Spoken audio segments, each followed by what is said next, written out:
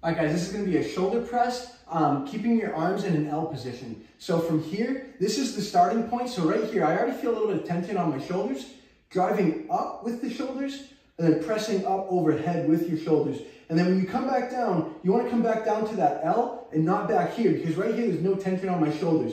So you're coming down out in front of you, core nice and tight, back nice and straight, come down to that almost hammer curl position, come back up, press, back down, boom.